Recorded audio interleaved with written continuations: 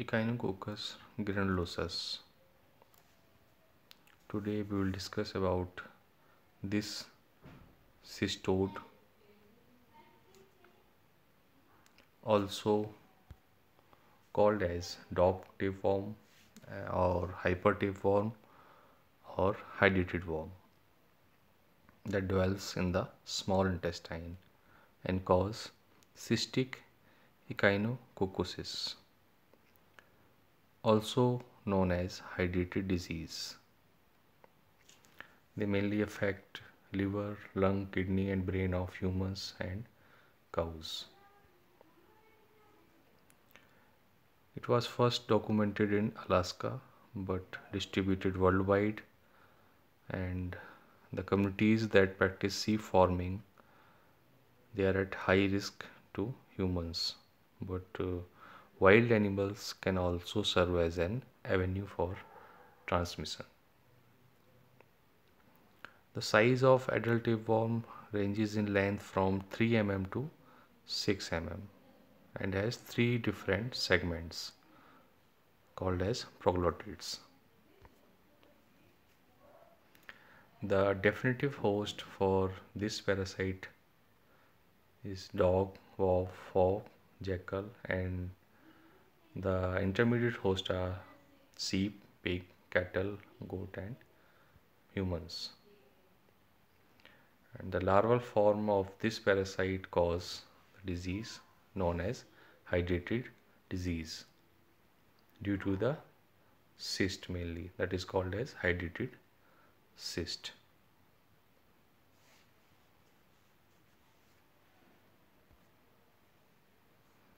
Here you can see the life cycle of this parasite, detailed diagram of life cycle.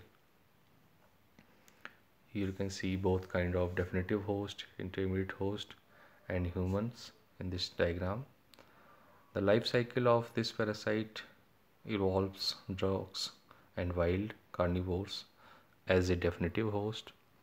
For the adult tapeworm, definitive hosts are where parasite reach maturity and reproduce. Wild or domesticated ungulates such as sheep serve as an intermediate host. Transition between life stages occur in intermediate host mainly. The larval stage results in the formation of echinococcal cyst in intermediate host. Echinococcal cysts are slow growing but can cause clinical symptoms in humans and be life threatening in most of the cases. Cyst may not initially cause symptoms in some cases. For many years, symptom develops depend on location of the cyst, but most occur in the liver, lungs, or in both parts of the body. The infective stage is aminated eggs present in feces, and the diagnostic stage you can see in the diagram, fourth one, that is hydatid cyst in liver and lungs. Echinococcus require two host type, a definitive host and an intermediate host. The definitive host of this parasite are dogs and the intermediate host are most commonly sheep. However, cattle, horse, pigs, goats and camels are also potential intermediate hosts. Humans can also be an intermediate host for this parasite. However, this is uncommon and therefore humans are considered as aberrant intermediate host. The life expectancy of the parasite coupled with the frequency of treatment and will also play an important role in the rate of infection within a host. And the temperature and humidity of the environment can affect the survival of this parasite. Once sheep are infected, The infection typically remain within the sheep for life. However, in other hosts such as dogs, treatment for the parasite is possible. However, the intermediate host is assumed to retain a greater life expectancy than the definitive host.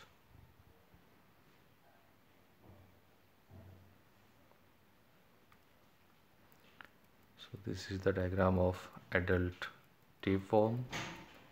The size of the adult worm ranges in length from 3 mm to 6 mm and has 3 different segments called as proglottids. You can see in the diagram immature, mature and a gravid proglottid. The average number of eggs per gravid proglottid is 823.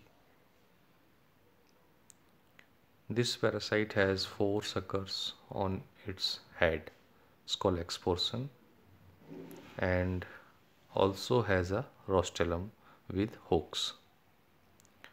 Several species of this parasite have been identified and all but 2 are noted to be infective in case of humans.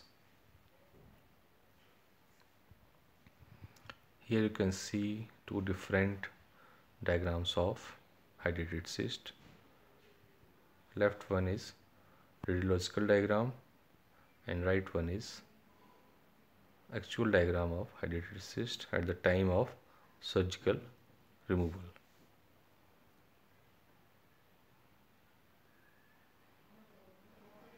The embryo release from an egg develop a hydatid cyst which grows to about 5 to 10 centimeter within the first year and is able to survive within organs for years. Here you can see the diagram of hydatid cyst that contain daughter cell and inner and outer membranes. The inner germinal layer called as endocyst and outer one is ectocyst. There are mainly 3 layers. Cysts sometimes grow to be so large that by the end of several years or even decades they can contain several liters of fluid. Once a cyst has reached a diameter of 1 centimeter, its wall differentiates into thick outer non-cellular membrane which covers the thin germinal epithelium. From this epithelium, cell begins to grow within the cyst and the cells then become vacuolated and are known as brood capsules. You can see in the here you can see the brood capsules in this diagram. And brood capsules are the part of the parasite from which protoscolesis bud often daughter cells cyst or daughter cyst also form within the cyst.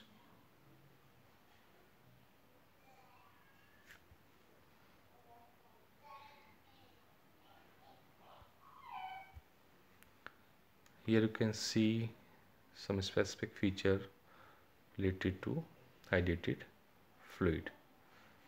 They are clear, colorless, with low gravity and slightly acidic pH and contain some specific components like sodium chloride, sodium sulfate, sodium phosphate and sodium and calcium salts of succinate. The most important point is that is antigenic in nature, means that is helpful in different serological tests and helpful in diagnostic procedure, that is highly toxic in nature. So these are some specific features of hydatid fluid.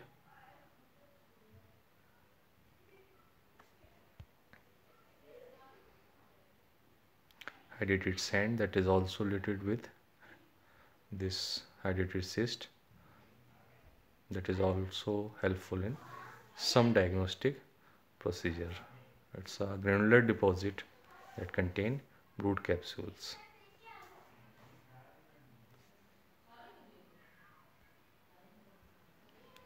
Here you can see the microscopic diagram of hydatid cyst, the right one.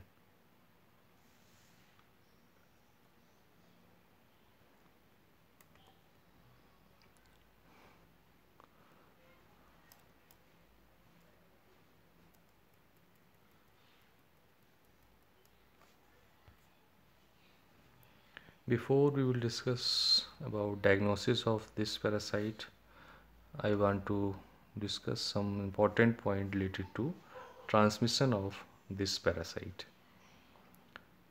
This parasite is ingested and attached to the mucosa of the intestine in the definitive host, and there the parasite will grow into the adult stage. Adult parasite release eggs within the intestine, which will be transported out of the body via feces.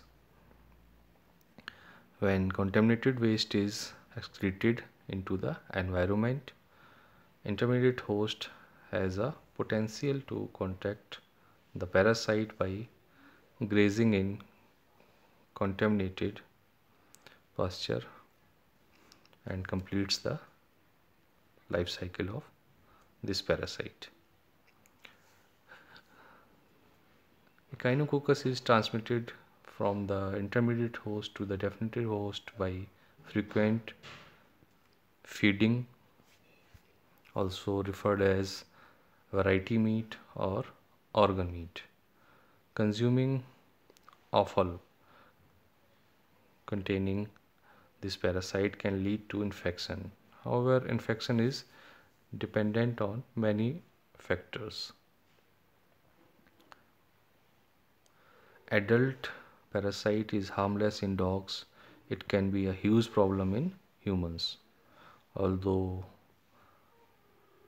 in rare cases the parasite can form a cyst, causing cystic Echinococcus, also known as Hydatid disease. Humans can be infected through intimate behavior with dogs, causing a person to accidentally ingest eggs. And the cyst can cause pressure on surrounding tissue, which may lead to abnormal organ function, spontaneous fractures of bone, and other neurological effects. So these are some important points related to transmission. Now the most important part, that is diagnosis of this parasite. So these are the main techniques, like Cassoni's test. It's a specific hypersensitivity test mainly based on hydatid fluid. You can perform blood examination, some specific serological test, molecular test, and cyst puncture techniques, and also some X-ray, CT scans, ultrasound, and like techniques. Diagnosis in the definitive host, the dog may be done by post-mortem examination of the small intestine.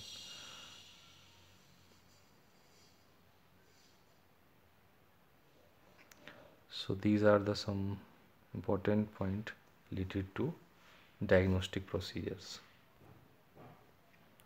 Now the treatment part.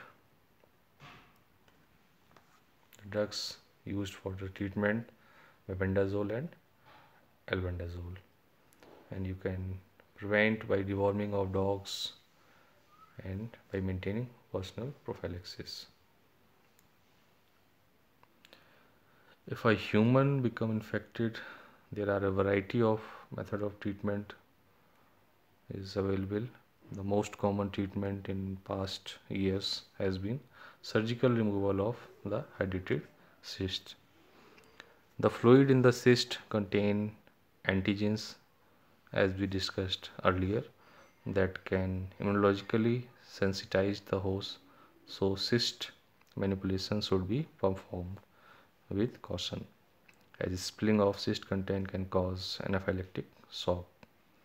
However, in recent years, less invasive treatment have been developed, such as cyst puncture, aspiration of the liquid, the injection of chemical, and then reaspiration. Benzimidazole based chemotherapy is also a new treatment option for humans.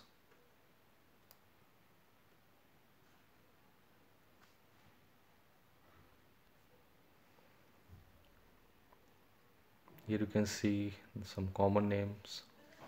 A parasite belongs to this group, like Tinea solium, pork tapeworm, Tinea saginata, beef tapeworm, Echinococcus, dog tapeworm, Hymenolapis nana, H. nana, dwarf tapeworm, and H. diminuta, that is commonly called as rat tapeworm.